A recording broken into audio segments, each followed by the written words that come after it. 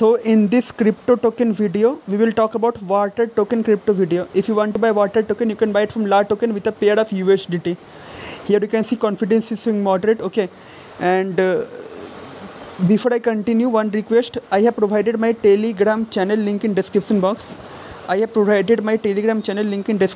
Please join my Telegram channel to get a latest update related to the water token. So recently this crypto has been added in CMC. So if you want to invest it at your own risk.